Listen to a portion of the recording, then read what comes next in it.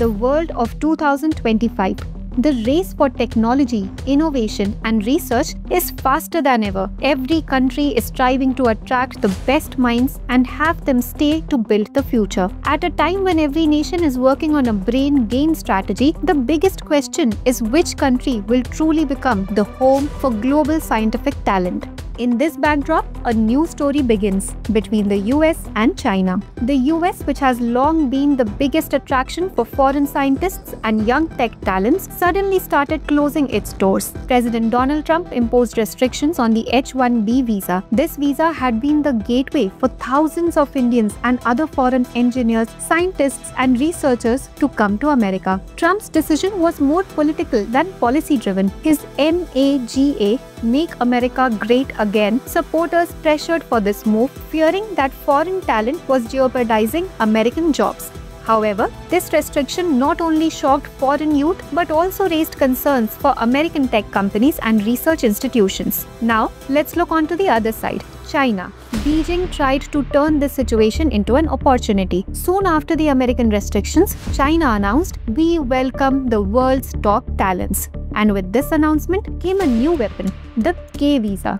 China's State Council recently changed its foreign entry rules and introduced a new visa category. This new visa, the K visa, is specifically for young talents and professionals in the fields of science and technology. The condition is that the applicant must have a degree in STEM, science, technology, engineering, and mathematics, either from a prestigious domestic or international university. Additionally, those working in education and research fields are also eligible. The most remarkable feature of this visa is that now there is no need for a local company's sponsorship to go to China. So, if you have the qualifications, China will open its doors to you. Moreover, this visa offers greater flexibility, such as multiple entries, longer stays, and a wider range of activities. The holders can work not only in research but also in education, technology, culture, business, and startups. In fact, this K visa is an expansion of China's existing R visa. The R visa, launched in 2013 for high-level talent, is now being extended to focus on young researchers and scientists. In other words, China has already made its move for the future.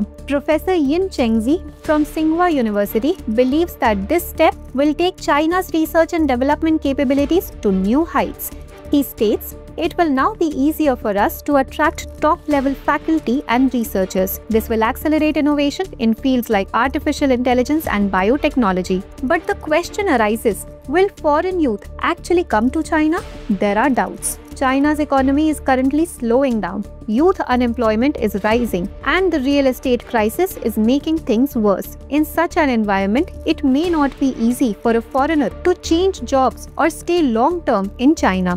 In contrast, H-1B holders in US often had the flexibility to switch companies and seek better opportunities.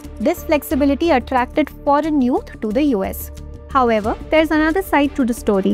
China's education system is constantly strengthening. Tsinghua and Peking universities are now moving towards the global top 10 rankings. Almost 2/3 of Asia's top universities are now in China and Hong Kong. Moreover, China has already become a leader in fields like artificial intelligence, electric vehicles, and rare earth magnets. Chinese research institutions have also started crediting scientists and data experts working in the background, as seen in institutions like DeepSeek. This is considered a progressive step in the global academic world. This entire sequence of events means that the US's restrictions and China's openness could change the global geopolitical equation.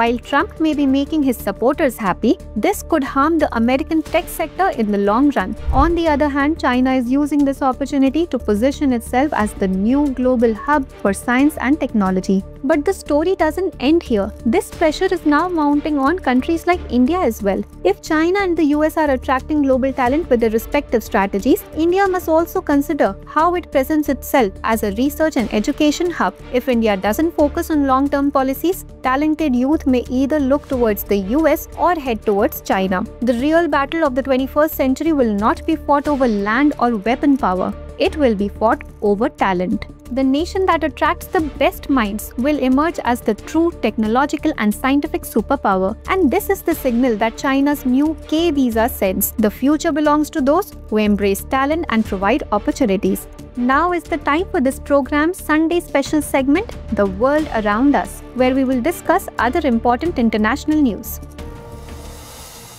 Starting from 1st October 2025, major tax changes will begin in the US. President Donald Trump has said that if any foreign pharmaceutical company does not set up a factory in the US, 100% tax will be levied on their branded and patented drugs. This means that pharmaceutical companies will now have to produce in the US. Trump also announced a 25% tariff on heavy trucks and a 50% tax on kitchen cabinets. Next week, new taxes will also be applied on bathroom vanities and sofas. Trump claims that foreign companies are harming US industries. According to him, these measures will strengthen US companies like Peterbilt, Kenworth, Freightliner, and protect local jobs. Israel's Foreign Minister Gideon Sa'ar has stated that his country will not take control of areas in the West Bank under the Palestinian Authority's control. He said that controlling Palestinians is not their objective. Sa'ar also mentioned that Israeli law could potentially be applied only to those Israeli settlements that are not under Palestinian Authority jurisdiction. Several ministers have proposed annexing parts of the West Bank, which has been under Israeli occupation since 1967. This move could jeopardize the Palestinian Authority's civil and security powers and create challenges for the future Palestinian state. Former French President Nicolas Sarkozy was found guilty by the Paris court on Thursday, 25 September 2025 for illegal electoral funding and conspiring with Libya, and he was sentenced to 5 years in prison. Sarkozy was accused of making a deal with Gaddafi to secure electoral funding and, in turn, obtaining international support from the Libyan government. He has always denied these charges. Sarkozy was also fined 100,000 euros. He claimed that he was innocent and would appeal.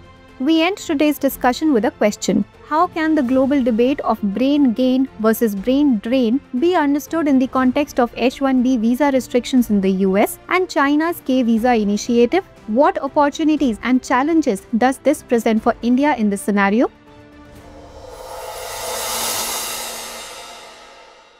For more informative content, like, share and subscribe, and do not forget to press the bell icon to get the notifications.